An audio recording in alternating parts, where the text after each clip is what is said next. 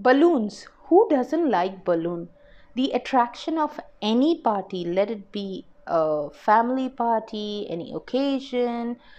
You don't know how to get your house decorated, just fill it up with balloons and there your party is rocking. You can just enjoy, like anyone at any point of time, at any age, you find a balloon, you would just go bouncing the balloon or blow it up, or like there are different kinds of balloons. But my main thing for today is to show you how to tie a knot for the balloon. Well, I know many of y'all think it's quite a common thing, it's nothing big, but how many of y'all actually hurt your index finger when trying to ring the end of the balloon and then trying to get the knot through it? It's very difficult. I have tried it. However, there is something that I use might help you out. Welcome to another episode of How.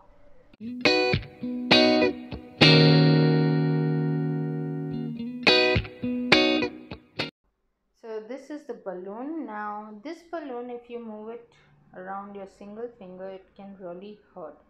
So basically what you'll do is try to first see how much of space you have, then put your two fingers and twist it in this way, and the loose string, just put it in between your two fingers, which will look something like this when the balloon end will be, and then pull it up like this. I'll show the same thing and I'll not tie the knot.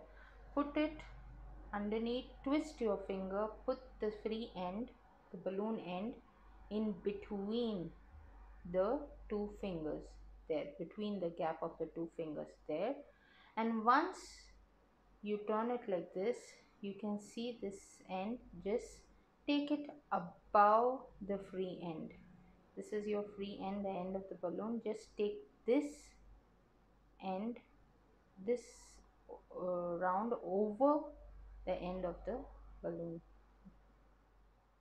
there, and there your knot is formed. It's quite easy. I'll show you one more. This is another color.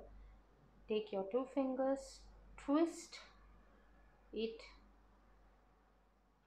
there. You twist it between your fingers, take the end of the balloon, and then it should look something like this, and pull the bottom circle that you see, pull it over the end in this way. So now I'm definite enough. If you all have a party in your house, or even without a party, if if your kid wants to play with the balloon, just blow up the balloon, and then what you do, use this hack and let me know what you think about it. Also, in the comment section, you may let me know if there is any hack that you would love to share with the people out there, which will make life easier for someone else as well. I will await your comments. For those of y'all who have not yet subscribed to my channel, yes, y'all who have not subscribed, please do not forget and click on the subscribe button along with the bell icon that you see besides it to get updates on all my upcoming videos. I'll see you in another episode of How.